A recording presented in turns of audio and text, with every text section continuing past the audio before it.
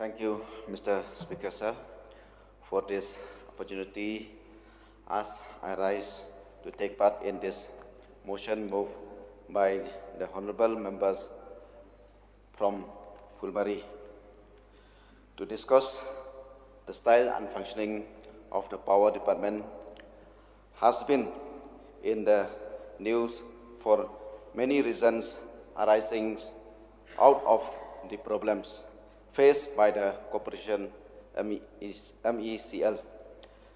The MECL over the years has not been performing well, and this has resulted in the problems in new phase. Even with the central government scheme, a lot of villages are yet to get electricity connections, and many of those that has been connected suffer from transformer replacement for over years, thereby making them not connected.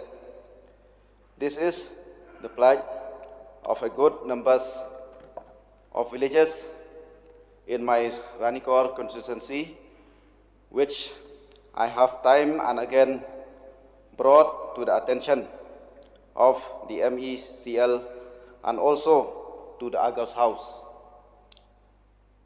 humbly seeking the attentions of the concerns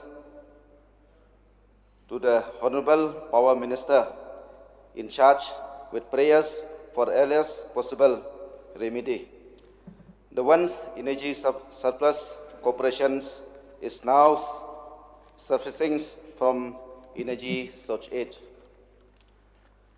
This is my humble suggestion that why cannot the corporations employ the services of individuals with corporate experience who have MBA degrees to help the MCL to turn around the serve better. With these few words, once again, thank you, Mr. Speaker, sir. I resume my seat. Thank you, sir.